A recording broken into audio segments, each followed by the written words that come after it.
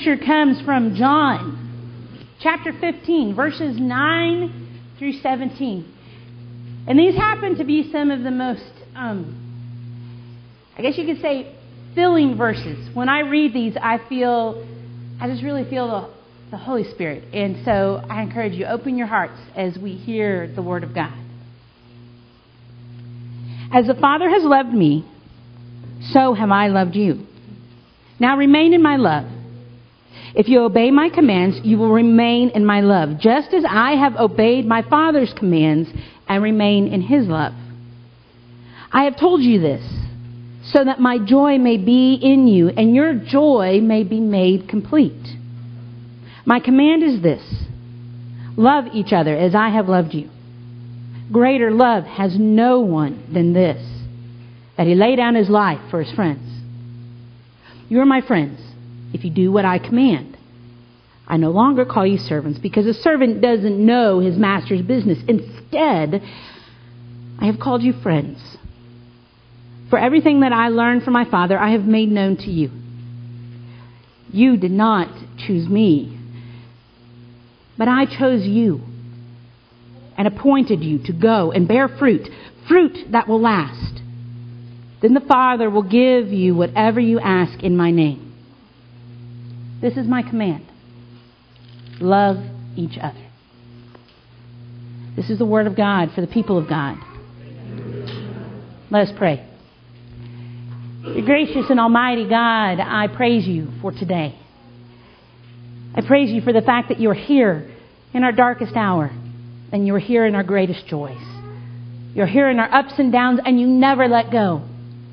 Why, Father? Because you chose us, and we don't let go of our choices. Lord God, oh Christ, my Savior, lead us today. Teach us how to live a life where we can see you even in the darkness. Help us remain in you. Lord God, may it be your words that are heard today and not mine. May it be your way that we follow and not just ours. In your name we pray. Amen. When I was a kid, I used to love to go on hikes with my family. As an adult, I still love to go on hikes. And one of my favorite parts about going on a hike, particularly in Colorado, Summit County to be exact, was when we hiked around Lake Dillon. Now, Lake Dillon is this big, beautiful, fantastic lake, and the best part about hiking around and getting up to the lake was that when you got there were rocks on the side you could throw into the water. As a kid, and I'm sure all of you are thinking about that, and you know your kids love to do that, we used to love to pick up rocks. And no matter how calm and quiet the lake was, you had to throw the rock and see who could make the biggest splash. Or you had to try and skip the rock and see if you could get it across there. One of the things that we loved to do was see who could make the most ripples. You throw the rock in the water, and how many could you get? And we tried big rocks and little rocks, and we tried throwing them up high and see how they went. It was so much fun, and when we did that, it just felt serene, good, exciting. We knew that we were having fun and that we had managed to make big splashes. As a 5-year-old, that's a pretty significant thing. For us as adults, though, we probably don't think as much excitement in making ripples in the water. But we do think about how we work really hard to give all that we can, to do good, to try and be the men and women that the Lord has asked us to be. We try hard to make our way through life and experience good things. But as we have talked about the last few weeks, we have realized that sometimes life is hard. We hurt. Things go wrong. We feel lonely. And we ask ourselves, where are you, God, in the midst of this? And when we ask that question, God responds to us by answering, saying, the question is not, where am I? I'm right here. Where are you? Come be with me. Come play with me. Come let me hold you in the middle of your pain, because I'm sitting right there in the middle of your hurt or in the middle of everything going wrong. I am with you, trying to help hold you together. I am your peace. I am your friendship. I am the one that is walking with you. And so God knows that in the highs and in the lows, He will never let go of us. Now, one of the things that we learn as kids, as I just told you, that in order to make the biggest ripples in life, in the lake, you have to throw the rock really high. And it will splash way far down, and it will make tons of ripples. If you can see this right now, it's rippling all. I'm so sorry. It's clean water. If Gallagher is performing today, I should have given plastic to the front row. Back to the image. You have to throw the rock really high in order for it to go really low and splash down and make the biggest splash and the most amount of ripples. But if you don't throw it really high, if you just gently drop it in, duck, and it doesn't do much. That's where she wants to do it. Well, see, in our life, if we don't allow for the highs and the lows, we'll never be able to have the joy of the most impact, the biggest amount of ripples. You see, what the Holy Spirit does when we are going through these hard times, when we're asking God, where are you and how can I engage with you? How can I connect? God says, well, I am there in the highs and the lows. And when we go to the lows, when we go all the way down through to the bottom and we feel like we've hit rock bottom, Christ says, I am there and I will help you heal and grow. And all of us know, those of us who have been through hard times, that we feel like we can make a greater impact in our world after that, because we understand more about the difficulties of the world. We understand more about the hurt and the brokenness. And we understand how that person who we see hurting just like us, we understand what they're going through. And we know how to care. I believe that God teaches us that unless we allow for the hard times to displace the things that we're comfortable with, we won't know full peace. We won't know His wholeness. We won't know how to celebrate the highs. As we've talked about, pain is a warning sign. Brokenness is a sign to say, I've got something to learn. I've got something to make my way through. I've got something that I need to struggle with. I've got a cause I must fight for. Say you have somebody in your family who is struggling with cancer, and you happen to be somebody who is planning to become a doctor. Maybe your cause now is to be the one who finds the cure for cancer. Or perhaps you're somebody who, for me, I went through a time where I had a very unhealthy church that I experienced, and I was so broken and emotionally and spiritually hurting. And I said, there are other people out there who are struggling with the same pain, and I long to do everything I can to make churches healthy, because I saw the pain and brokenness of an unhealthy church.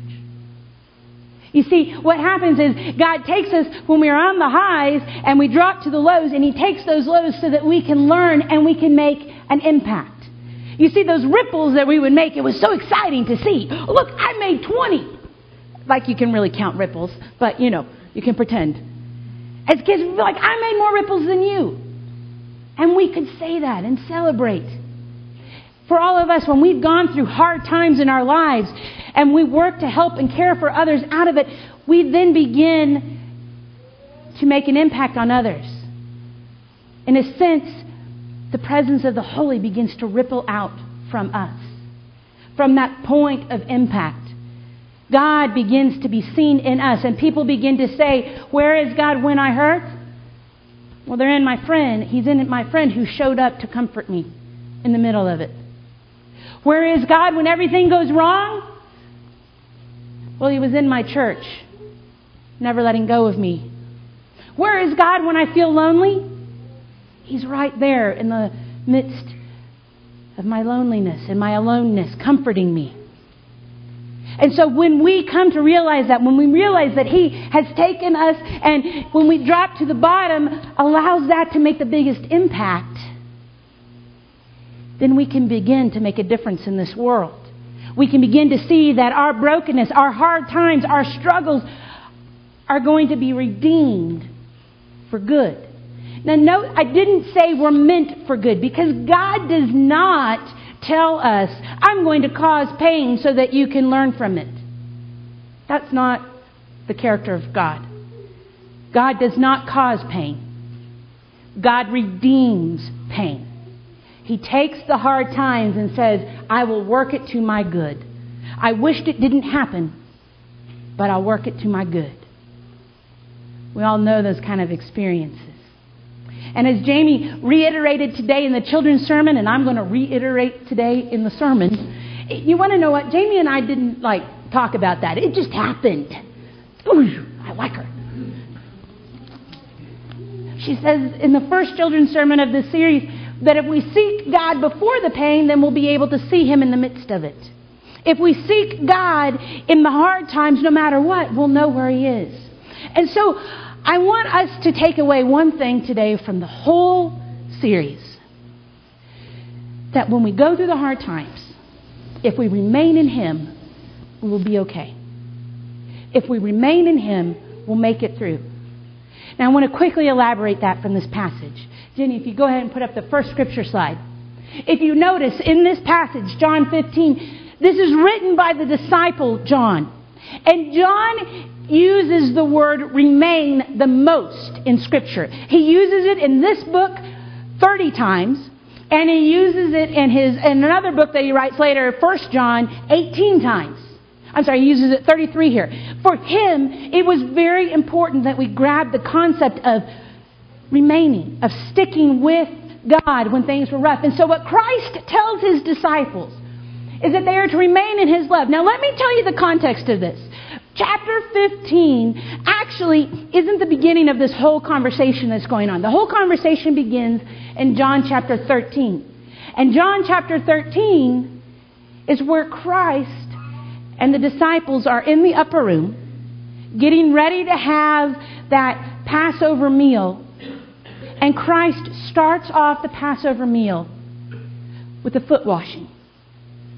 And He gets on His knees and He picks up the feet of His disciples and He says, let me wash your feet. And they say, no, don't do that, Christ.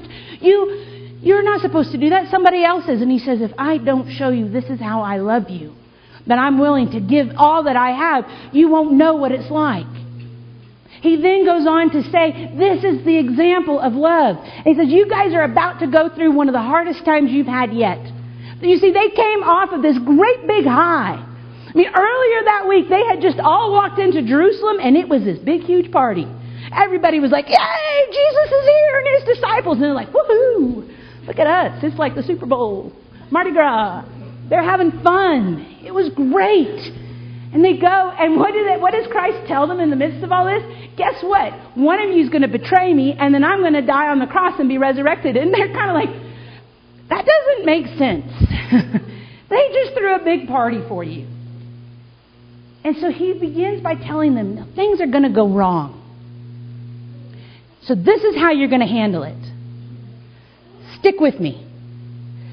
Remain in my love. Here's how I love you, and that's sacrificing myself, and you're to do this for one another. You're to love and care for one another. Now, when the hard times come, remain in my love. He doesn't say this in remain in my love when it's easy. He has talked to them about the bad things, and He says, remain in my love. I'm going to use the electronics today. I looked up this word remain based on the kind of the biblical definition of it and the dictionary definition. And this is what those definitions combined, what the word remain means in this context. Continue to exist, especially after other similar or related people or things have ceased to exist. Stay in the place that one has been occupying. Continue to possess a particular quality or fulfill a particular role. Be left over after others or other parts have been completed, used, or dealt with. You see, for Christ, He was saying, stick with me when everybody else doesn't. Stick with me when there's no reason for you to.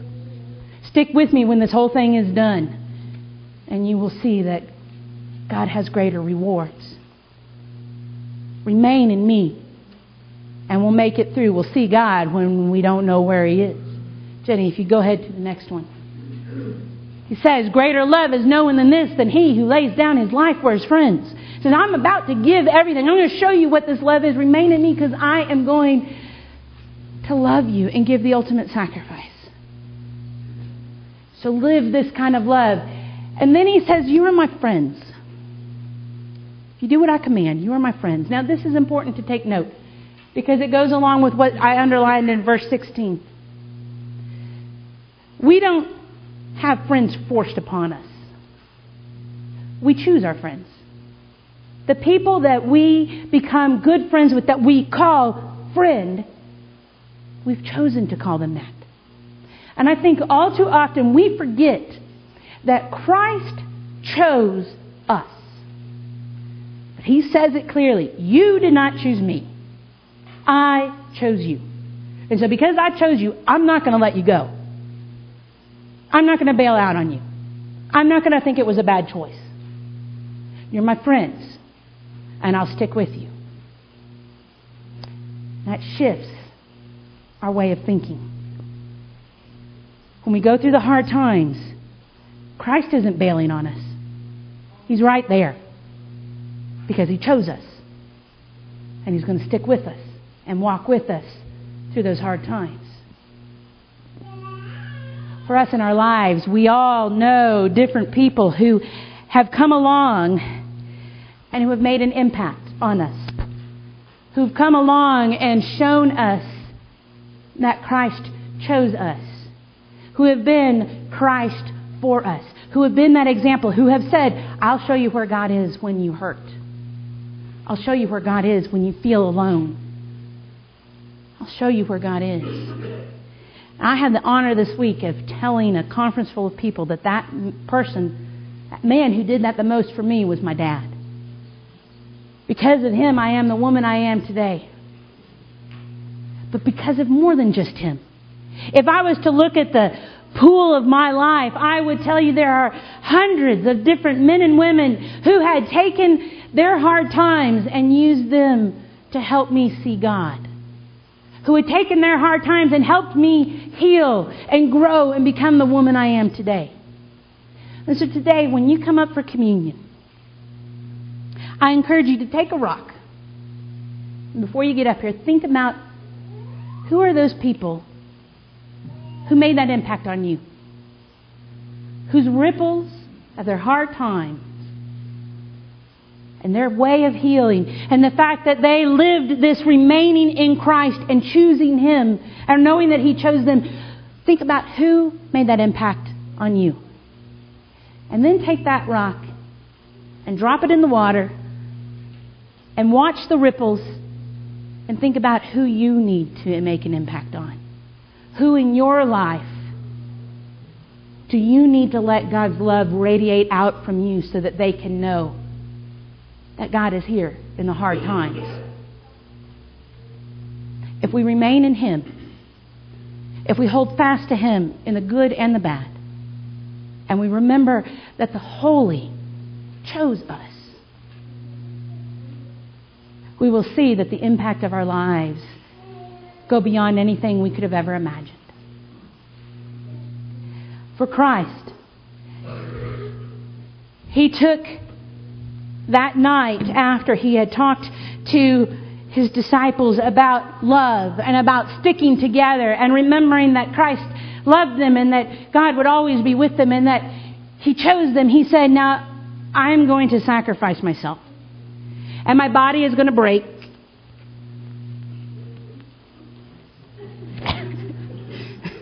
Sorry.